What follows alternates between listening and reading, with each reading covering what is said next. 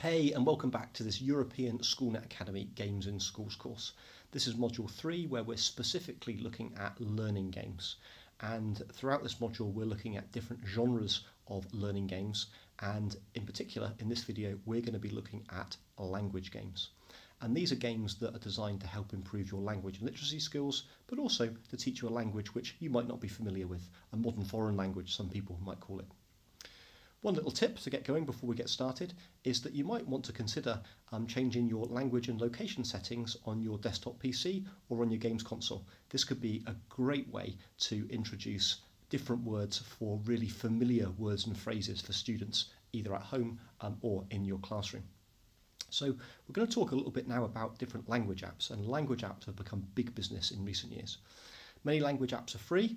A lot of the language apps you pay for, and probably the most language apps are what we call a freemium. This means that they're free to start with, but as you progress through the game or the app, you have to pay in order to unlock the next level or to unlock the next part of the learning. It's up to you to decide whether you think the language apps are any good or not, but I'm just going to share with you here some of my favourite ones that are available at the moment, and ones that have been highly popular in schools that I've worked with or with teachers that I've spoken to.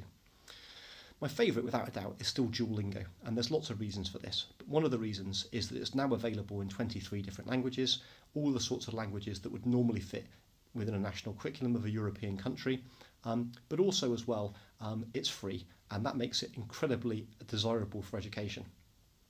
It's got a lot of really good gamified features. It's become really quite sophisticated in the last few years. You can compete against yourself, you can unlock achievements, and you can gain experience points to be part of a leaderboard. So Duolingo is definitely worth checking out and definitely worth having a go with. It's available as an app. It's also available on a desktop or a laptop computer. Here are 3 other apps that I wanted to mention, and I'll mention them for different reasons. First of all, I wanted to mention FluentU. FluentU, again, is a really good language learning app.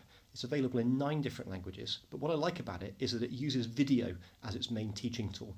And these are videos that it's basically managed to curate across the internet, as well as some of its own curated content. So it always makes the language lessons highly culturally relevant. I wanted to mention Babbel. Babbel is a really good app, and it's also one of the most popular paid language apps that are available, although you can have some of the lessons for free when you start using the app.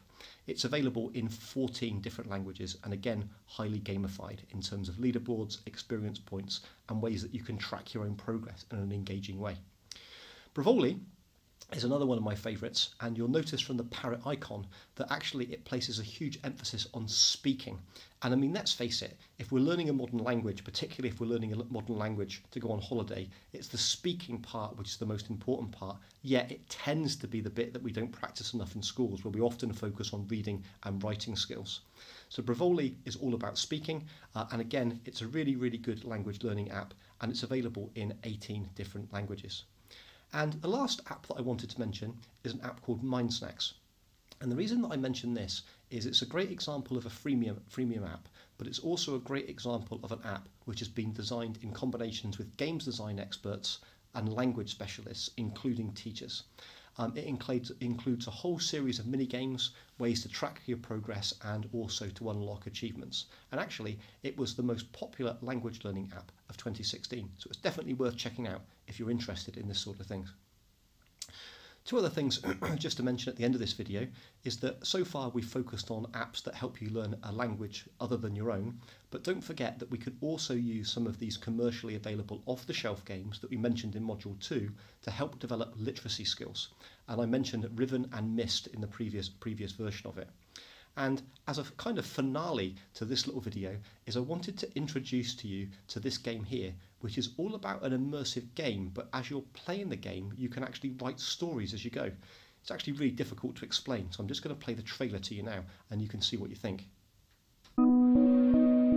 Dear traveller, we have received your message that your vessel has been destroyed and your colleagues have been lost. Your mission is unchanged.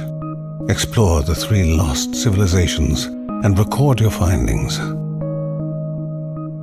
When your computer prompts you to write, use your keyboard to complete the entries as shown here.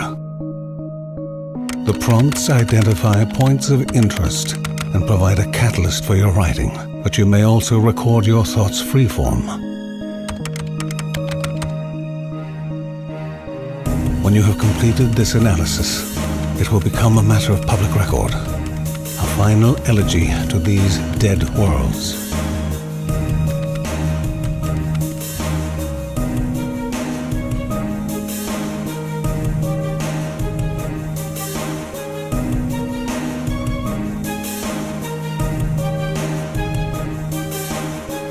We know you are lost, but we will find a way to bring you home.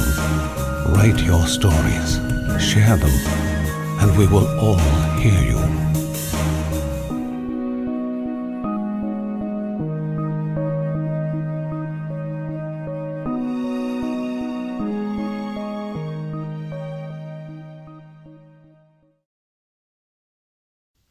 Well, I hope you enjoyed that, and as you can see, it's a different take on a game, but it's certainly really, really interesting in terms of developing literacy skills and immersive and creative writing skills. Anyway, we get now to the final task. All I want you to do is I want you to download a language app onto your phone or onto your computer and have a go with it. See if you can learn a few different phrases in a language other than your own. And at the end of this module, we're going to be coming back and we're going to be talking about some of the important features that we think around mobile apps for learning languages, but also some of the other genres of apps that we're going to look at later on in the video. As always, don't forget to use the hashtag GamesCourse to help bind the conversation together online, and we look forward to engaging with you in the online forum. See you in the next video.